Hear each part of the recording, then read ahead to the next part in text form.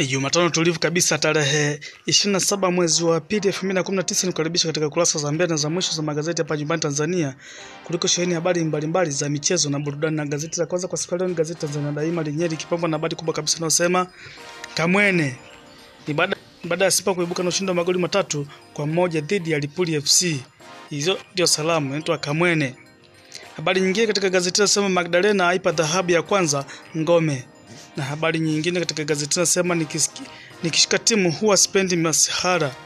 Huyu ni kocha Idi Cheche wa Azam FC akisema kuwa nikishika timu huwa spendi masihara. Habari kamili katika ukurasa wa 19 ndani ya gazeti hili la Tanzania Daima. Na katika upande wa burudani, Viimane Rayvanny jukwaa moja Marekani. Habari kamili katika ukurasa wa 17. Gazeti jingine gazeti Nipashe lenyewe likipambwa na habari kubwa inayosema Simba hizi sasa sifa. Yaizamisha uwanja wa Samora na kuvunja mwiko. Kituo kinachofuata ni Algeria. Na habari nyingine katika gazeti inasema Yanga yaitangazia hatari ya Alliance. Habari nyingine katika gazeti inasema Ronaldo kapotea mabingwa wa Ulaya. Habari kamili katika ukurasa wa 30 ndani ya gazeti la Nipashe. Tukiachana gazeti hili, gazeti jingine ni gazeti Uhuru kwa Daima lenyewe likipambwa na habari kubwa inayosema Yanga kuivaa Alliance kibabe. Na habari nyingine nasema Simba yachenja mbuga, Chama Kagere wavunja mwiko Samora. Na habari nyingine katika gazeti nasema Msuva anavyozidi kutakata Morocco. Gazeti jingine gazeti ni Mwananchi lenyewe linapambwa na habari kubwa inayosema Simba mwendo wa dozi ni baada ya kuichapa Lipuli goli 3-1. Na habari nyingine katika gazeti nasema Mbaga atoa neno kufungiwa maisha.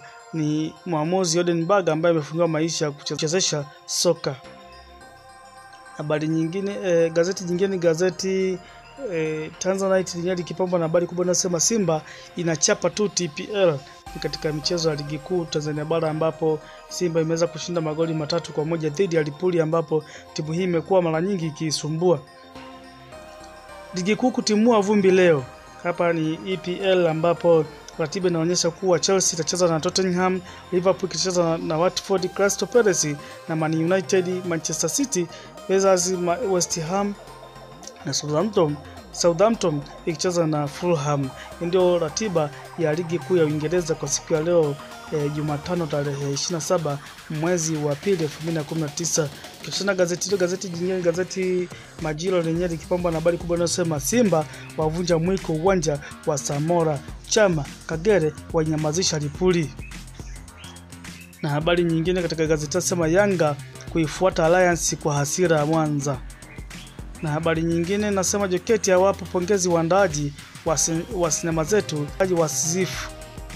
Na habari nyingine katika gazeti nasema umtiti kamili Gado kuikabili Madrid.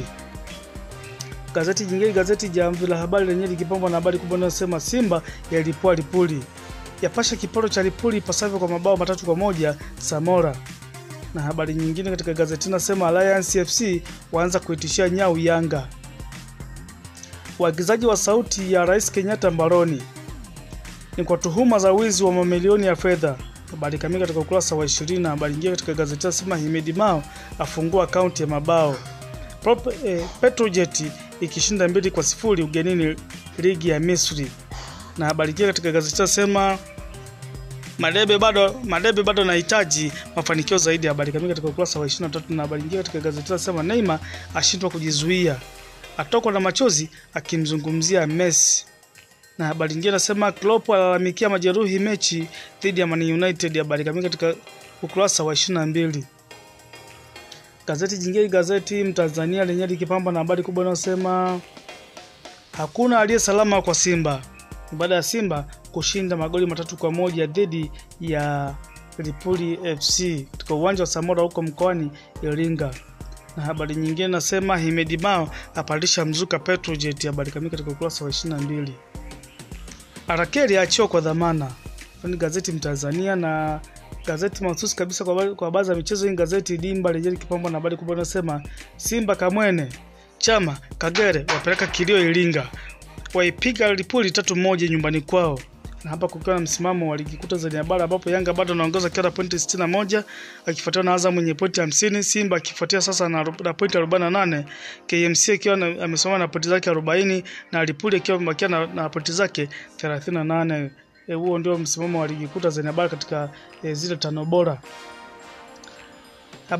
Magazeti mengi yamepangwa na magazeti mengi kwa siku ya leo yamepangwa na habari kubwa ya kufariki kwa Ruge Mutahaba. Imeandikwa rest in peace Ruge Mutahaba akiwa amezaliwa mwaka 1970 na kufariki 2019. Habari nyingine katika gazeti nasema Yanga yaja na mkakati mpya. Mkakati gani huyo? Basi nasema ukikubali tu za hela kutangaza ubingwa mapema. Habari nyingine katika gazeti nasema Kidoki awasamehe Yanga 7 mara 70. Habari kamili katika ukurasa wa pili. Kocha Simba aomba kibarua Azam FC. Habari kamili katika ukurasa wa pili. Ni kocha nani huyo ambaye anaomba kibarua huko Azam FC? Basi kumjua unao gazeti lako hili la Dimba uweze kujua kwa ndani zaidi. Na habari katika gazeti nasema Ruge Mutahaba afariki dunia. Habari kamili katika ukurasa wa 5 ndani ya gazeti la Dimba. Ukurasa wa mwisho gazeti la Dimba unapambwa na habari kubwa inayosema jinamizi. Barcelona yasubiri miujiza ya Messi dhidi ya Madrid leo. Na habari nyingine katika gazeti nasema Sosha asema vijana hawataniangusha. Gazeti jingine gazeti Championi lenyewe likipambwa na habari kubwa inayosema mguu mmoja Yanga yabeba tiketi ya CAF. Hapa kukiwa na timu ambazo zimeweza kufuzu katika hatua ya robo finali ni Azam, Lyon, KMC, Lipuli na Singida. Ingia katika gazeti nasema Simba hii sasa imeshirikana. Yapiga bao 3 mechi 3. Yampiga Matola kwa mara ya kwanza. Kagere apiga la 12 afikia Makambo. Na habari nyingine katika gazeti nasema hapa kuna msimamo wa ligi kuu Tanzania bara ambapo Yanga na pointi 61, Azam pointi 50, Simba pointi 48 akiwa michezo 19 tu. Na wafungaji wanaoongoza katika msimamo wa wafungaji ni Makambo akiwa na magoli 12, Aye Mwadui FC akiwa na magoli 12, Kagere Simba akiwa na magoli 12, Dilunga wa Ruvu Shooting akiwa na magoli 10 na Ambokile wa Mbeya City akiwa na magoli 10. Hivyo Makambo sasa ameweza kushikwa katika ule ufungaji wa magoli na Kagere. Habari nyingine katika gazeti nasema Ruge afariki dunia, JPM amlilia. Wao apewa heshima ya makofi uwanjani ni huko Iringa. Na ukurasa wa mwisho gazeti la Champion unapambwa na habari kubwa nasema Abu Diaby astaafu na majeraha 42 na hapa kuna maisha yake ya soka huyo Abu Diaby. Na habari nyingine katika gazeti nasema Leicester yamfuata Rodgers.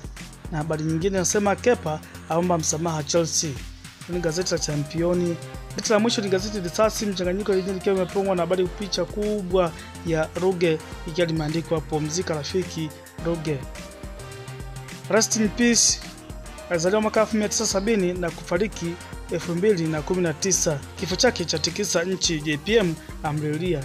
Basi gazeti hili ndio linalotimisha kurasa za mbele na za mwisho za magazeti kwa siku ya leo ya Jumatano tarehe 27 mwezi wa pili 2019. Lakini kabla tujafunga basi tutazame katuni katika magazeti haya ya michezo. Katuni ya kwanza kabisa ni katuni ya kijiwe chetu yenyewe hapa anaonekana Wipa Mkude na Chama. Mkude anamwambia Chama, na sitashangaa ukageuka kuwa mwamba wa benchi. Chama anajibu anamwambia, lakini jana si umeona nimetoa gundu?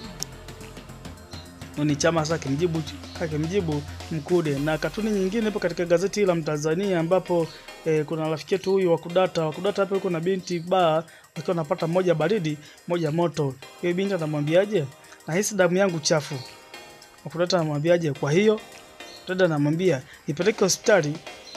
Wakudata sana mjibu anamwambia hakuna haja, nitakununulia sabuni unywe. Kwa maana anywe sabuni ili aweze kusafisha hiyo damu. Asiodoa Wakudata na akili zake ambazo zimedata. Basi ili kuendelea kupata habari mbalimbali za michezo, burudani na magazeti kila siku, usisahau kusubscribe katika channel yetu. Asante sana, Jumatano njema.